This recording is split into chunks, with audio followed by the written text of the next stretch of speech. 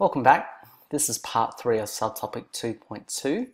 We're going to look at this science understanding, the final equilibrium concentrations and hence position of equilibrium for a given reaction depends on various factors. What we're going to need to be able to do is predict and explain using Le Chatelier's principle, the effect on the equilibrium position of a system of a change in the concentration of a reactant or product, overall pressure of a gaseous mixture, or temperature of an equilibrium mixture for which the delta H value for the forward or back reaction is specified. So what is Le Chatelier's principle? Firstly, this principle is named after Henri Louis Le Chatelier, who's a French chemist. And back in 1884, he proposed that equilibrium systems tend to compensate for the effects of stresses that are placed on them. We can define Le Chatelier's principle as this: if a stress, which could be a change in pressure, temperature, or concentration, is applied to a system at equilibrium, the equilibrium will shift to counteract this stress.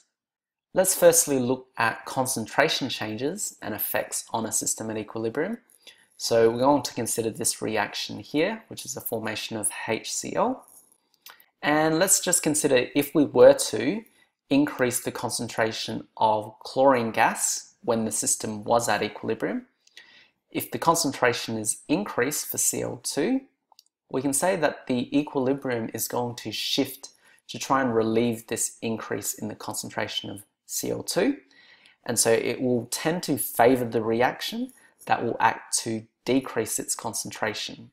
And if we look at the reaction itself, then we know that it's going to be the forward reaction that utilizes Cl2 as well as H2 to go and produce HCl. So we can say that the system will favor, or the equilibrium will favor, the forward reaction. Another way of saying that is the equilibrium will shift to the right, so that's in the forward direction itself. One crucial point with this to note is that the Kc value doesn't actually change when concentration changes.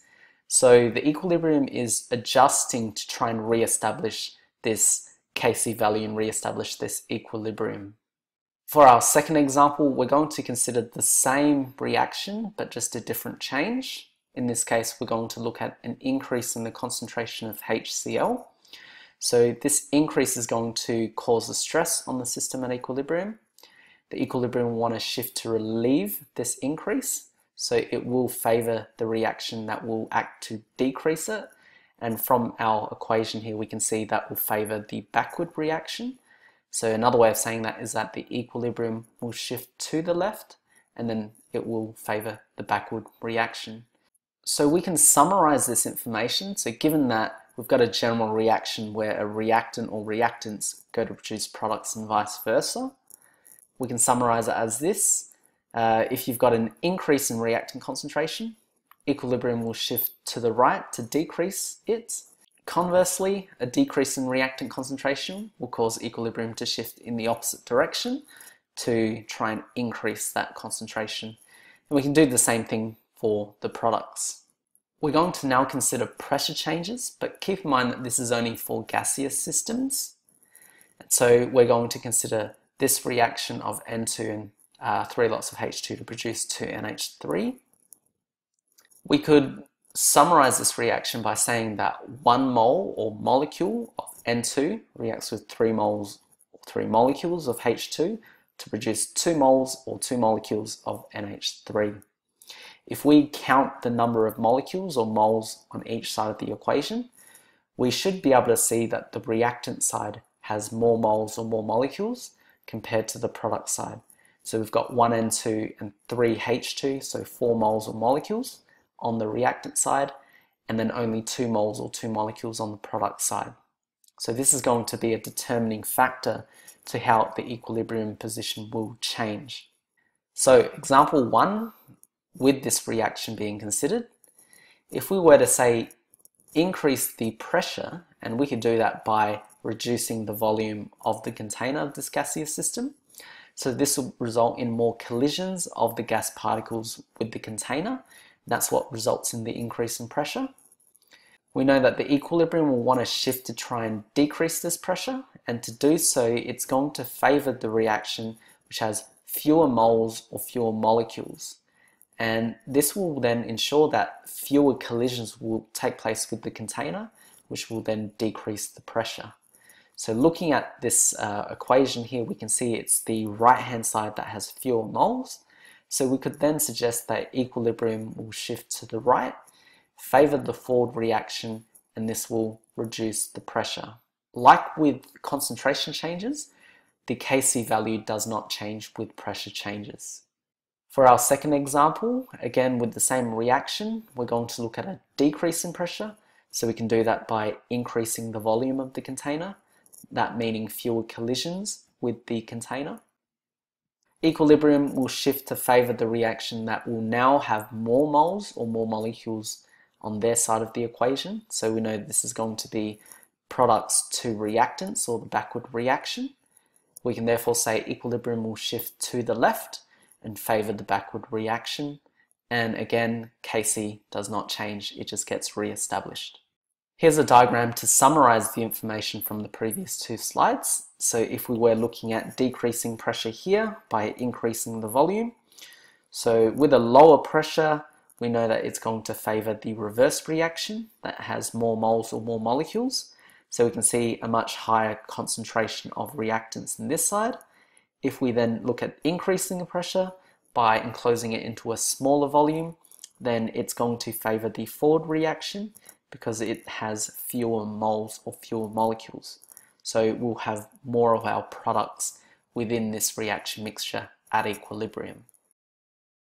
So a question now, what if the number of moles of gas on both sides were equal? Well, in this case, it can't really favor the forward or backward reaction because it's not going to actually help relieve the pressure or help increase the pressure depending on what change that we've assigned.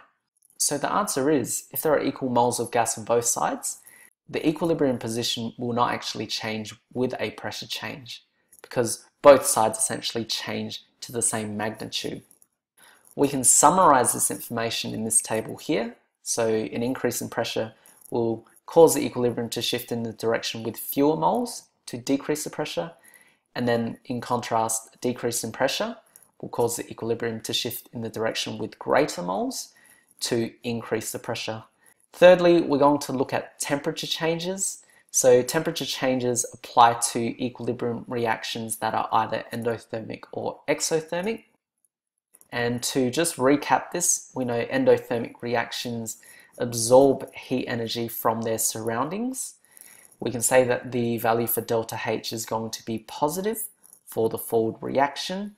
That essentially means delta H is negative for the backward reaction because it's the complete opposite. Exothermic reactions, instead of absorbing heat energy, release heat energy to their surroundings, so they get warmer, and delta H is negative for the forward reaction. Take note that this is the only time that Kc actually changes. So when temperature changes, the value of Kc will change. And we investigated that just at the start of this video. To look at temperature changes, we're going to consider this reaction here. So this should look quite familiar from topic 1. We've got nitrogen reacting with oxygen to produce nitric oxide, and we're told here that the value for delta H is positive 88 kilojoules per mole. Let's firstly consider if temperature is increased. So we know that using Le Chatelier's principle, the equilibrium will shift to try and decrease the temperature. And so to do this, the equilibrium will shift to favor the endothermic reaction because we know endothermic reactions absorb heat energy from their surroundings. We can see based on this equation up the top here that delta H is positive for the forward reaction. This is the endothermic reaction. So having said that, the equilibrium is going to shift to the right, and this will occur until a new equilibrium is established. This occurs because essentially the concentration of our product, nitric oxide, will increase, the concentration of nitrogen and oxygen will decrease, and if we were to substitute this into our Kc expression, then we should realize that the value of Kc will actually increase because we've got an increase in the product concentration and a decrease in the reactants concentration. So Kc increases in this case here. For our second example, again with the same reaction, we're now going to consider a decrease in temperature. So we know that the system is going to try and relieve this by increasing the temperature, and it's going to do that by favoring the exothermic reaction. We already know the forward reaction is endothermic, so that means the backward or reverse reaction is exothermic. So equilibrium is going to shift to the left until a new equilibrium is established. And using a similar point here, we would notice that the concentration of the products will decrease and the concentration of the reactants will increase. This will then result in our value for Kc decreasing. So at lower temperatures, we've got a lower Kc value. We can summarize these changes in a table. So if our stress is an increase in temperature, then the equilibrium will shift in the direction that favors the endothermic reaction to try and decrease the temperature. That could either be the forward or backward reaction.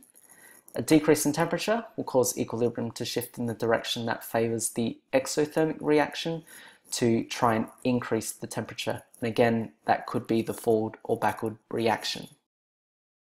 One more final thing that isn't covered in the science understanding are catalysts. So we want to consider what effect they may have on a system at equilibrium. And long story short, catalysts have no effect on the position of the equilibrium, i.e. the yield.